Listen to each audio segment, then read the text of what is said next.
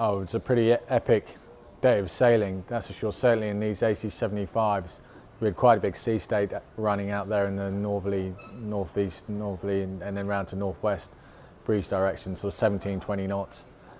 Gusts of 25 knots came in with a rain squall. Pretty extreme for these boats. It was a handful. We managed to muscle the boat around the course, and the guys just did a great job in handling the boat and getting us around for a win over Luna Rossa. I don't know much about what happened. I've seen a video of the manoeuvre and it's just horrific, you know, and you don't want to see that for anyone, you know, either your own team or any other team.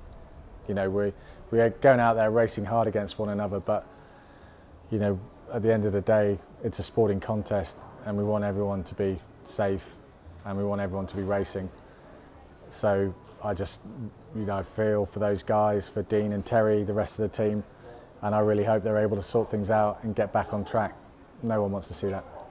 Well, it was a very strange day, very long day, very wavy, choppy, wind all over the places.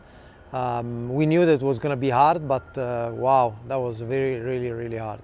Well, the conditions were very hard, and I mean, it's no surprise that there was a capsize. It was very puffy and gusty, still some chop behind, and very hard maneuvers to do because it was almost a one-way track. So the Americans decided to do a tack better way, which is another very hard maneuver to pull off on those conditions. They were brave. But I mean, I feel sorry for them, mainly because it was not just a capsize, it was an hard one. They're still in the water trying to get the boat home, so that's not a normal capsize.